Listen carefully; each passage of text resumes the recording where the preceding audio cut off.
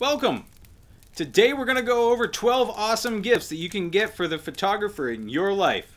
Coming up. I've got a ton of gravel in my shoes, world on my shoulder, heart full of blues, I'm in the dirt.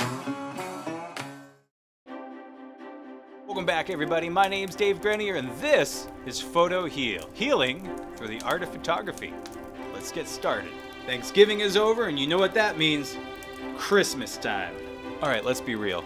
You're looking at this video for you, not for somebody else. There's nothing wrong with that. You know what you want. So let's help you figure out exactly what it is that might be the best decision for you.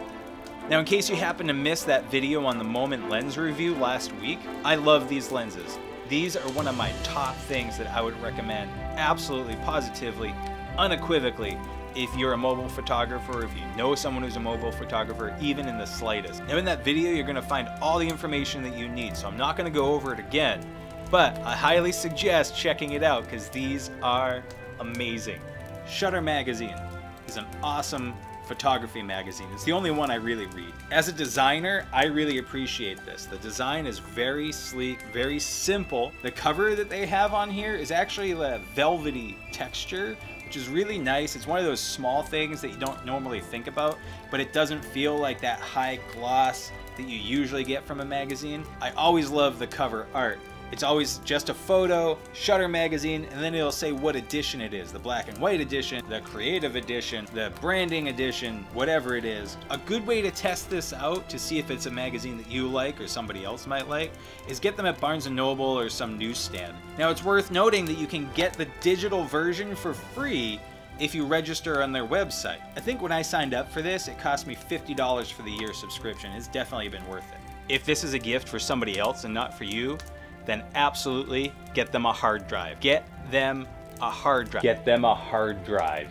I can't stress it enough. Hard drive space when you're a photographer, and God forbid you do any sort of video, is at a premium. I try to be really careful about how I fill up my storage. I make sure that I delete photos that I don't use. Of course, I know there's photos that I can get rid of, but I'm a photographer, so we always want to save a lot of shots for maybe somewhere down the line, maybe 15 years. We can't get rid of those amazing shots, even if they're terrible shots. We can't get rid of them, so buy a hard drive. There's a few things to think about when you're trying to buy a hard drive. This is an external backup drive. You can just plug it into your computer, run the backup software, and then your computer will be completely backed up. Obviously, you need to get a larger hard drive than what is inside your computer. Hard drives are becoming more and more affordable, which makes it a lot easier for this to actually be a good option. So it's not just about the size of the hard drive, it's also about the speed of the hard drive. So if you get something that's called a solid state drive, SSD, it's gonna be very fast. But it's also going to be a lot more expensive. As far as backup drives go, if this is a gift or even if it's for you, just getting a regular hard drive and getting more space works well, especially for me. They have all sorts of different drives. They have RAID devices, backup drives, rugged drives, solid state, regular state, all state. They don't have all state drives, I don't think. You want to get somebody a hard drive, I'm going to link it down below. This is just a terabyte drive. It really helps me out for backing things up, especially because I do all these videos. Since we're talking about hard drives and storage, one of the best things you can get is a good SD card. This SD card that I'm holding is not my best one. It's the one that came with the camera. My best one is in the camera right now. There's a few things to note on SD cards. You're gonna have a class rating. You wanna make sure that you get class 10. Class 10 is the highest, class 10 is the best. Right there you see the 32 gigabytes. The higher you can get, the better. This one doesn't show you what speed it is. The higher the speed that it writes with is gonna make the performance of the camera so much better. If you're in high-speed shooting mode and you want to take a picture of maybe birds flying away or a car driving by, whatever it is, if you don't have a card that's fast enough, then it's gonna buffer in your camera and it's gonna take maybe 4 or 5 shots, and then it's not gonna let you take any more photos until it writes all the data on there. That might not seem like a big deal. Maybe you're at an air show and you miss out on amazing photos, like maybe I did. Then you'll learn your lesson and get the fastest card with as much storage as you can manage at class 10. This is a shutter release that allows you to control your camera remotely. This one is a Canon specifically designed for the model that I have. If this is a gift and you don't know what model camera it is, I wouldn't suggest getting just a generic one, because a lot of times the functionality doesn't work right. It doesn't work as quickly as it should. This is the Canon BR-E1. It's amazing for the Canon T7i, which is what I'm shooting on right now. So a shutter release isn't just good for video. It's also good if you want to do time lapses and long exposures. They're just, these are awesome. My life has become exponentially easier since I got this. Photography is all about lighting, and this bag houses 3 indoor lighting softbox setups. They're very basic setups, but they're also not really expensive. You open this up, it's nothing really fancy. You get cardboard boxes. These are 3 different light bulbs. This is the part the bulb goes into. Now this one's the small one. It's the one I don't usually use because I have the 2 big ones right here. You can see that's with the light off. It gets really dark, and then I just have that nice little fire. Chestnuts roasting on an open fire. Okay, I'm scared. So again, there's one light. There's the other light. You gotta let them warm up just a little bit. It has this adjuster, makes it longer. It's got the standard tripod. There's a little twist guy there. This here has a couple different adjustments to it. To go nice and straight, you lock that down. You take this guy out, twist it. Take this, put it down like that. It comes with multiple umbrella colors. I'm using the 2 white ones as a soft box. This one is the black one. As you can see, it's reflective in there. So this part just sticks right in there, and voila, you have yourself a light. They end up looking a little something like this. Very simple setup in here.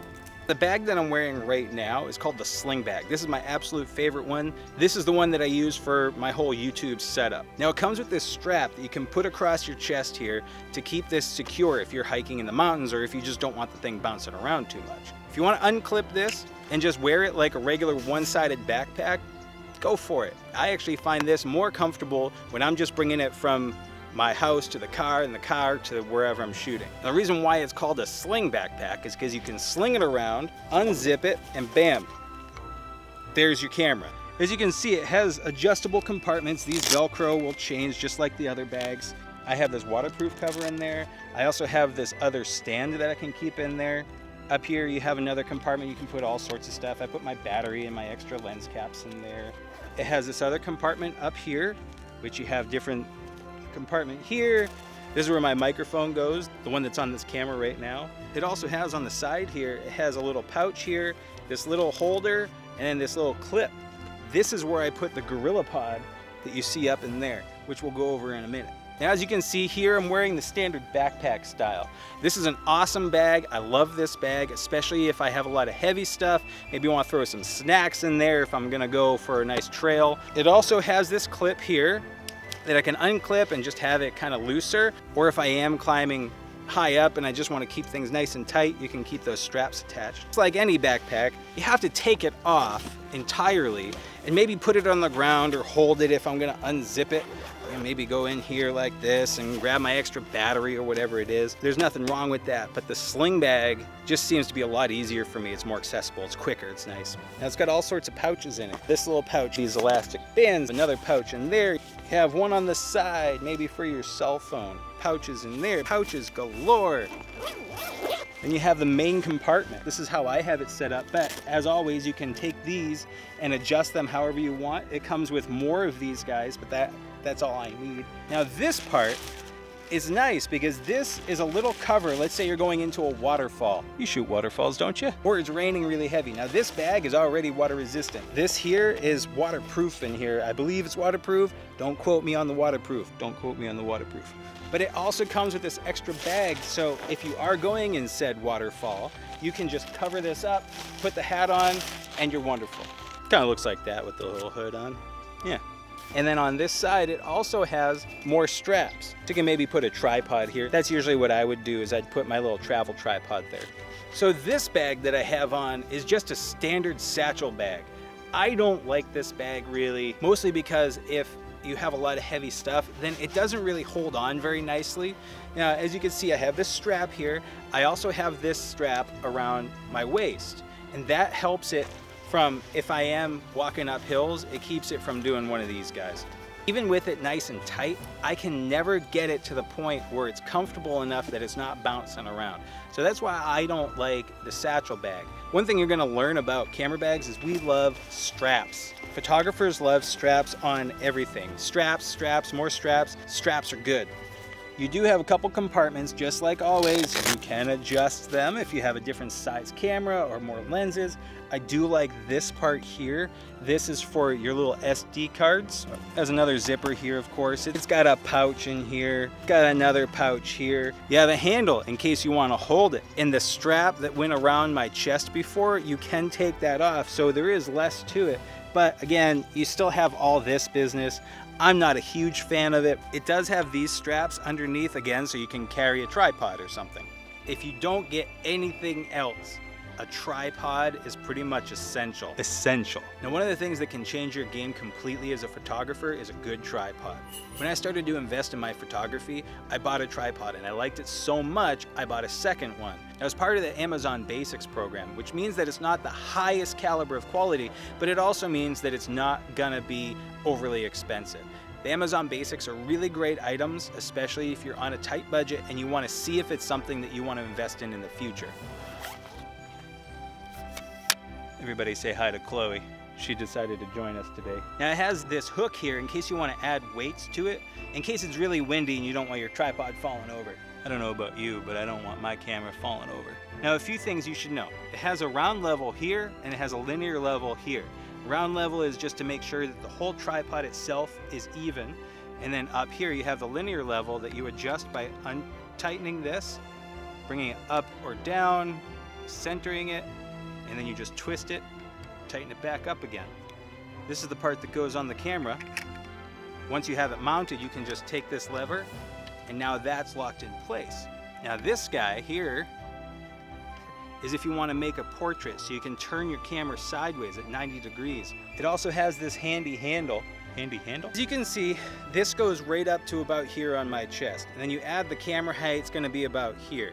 Now, if you want it to get up to your face, what you want to do is untwist this part here and just crank it up. This is as high as it goes. You want to make sure that you tighten this back up, because if you don't, your camera, depending on how heavy it is, will probably sit on that and it'll stay where it is for a little while, and then you'll notice that it starts to notch down a little bit depending on how heavy your camera is. Excellent, excellent Amazon Basics. Like I said, I have two, one that I'm using currently as I'm recording, and then this is my backup. Now, speaking of tripods, these next ones are an absolute must. This here is a Gorilla Pod. As you can see, it is attached to a tree branch. These are absolutely mandatory if you like to go out and take photos anywhere. That is not going anywhere. I'm really tugging on it. That's a heavy camera too. That's an old Sony Alpha A100. This thing is fully articulating. You can move this around. This is for the mobile phone photographers. Now this thing adjusts depending on how big the screen is. Again, you can see that it's wrapped around pretty darn good up in there. They can stand up however you want them. If you want to change the height on this a little bit, totally easy to do. You just bring that down, and then you could even adjust this if you wanted to look down. Absolutely a must-have for any photographer. Now, it's important to note that every photographer has personal preference. So you might buy maybe the sling bag, and the person that you're buying it for hates sling bags. Maybe they love the satchel bags. You just have to understand that everything is very personalized. And if they don't like it, it's not necessarily because it's a terrible idea, it's just that their personal preferences are different. Also, something that you want to make sure that you consider is if the things are compatible with the devices that you're buying for these people. Now, most everything on the list is compatible, but things like the shutter release and the cards aren't going to be compatible with everything. Some people don't have a slot for SD cards. One of the reasons why I went with Amazon for the links is because they have a great return policy. So if it's the wrong size, the wrong style, the wrong color, whatever it is, usually they'll return it without any issues. Well, it's been fun. I hope you gained something from this video. If you don't mind, I'm gonna get back to my reading. Oh yeah, and don't forget to like, share, comment, and subscribe if you're into this kind of thing. And until next time, be good to each other. Goats. Let's go over there.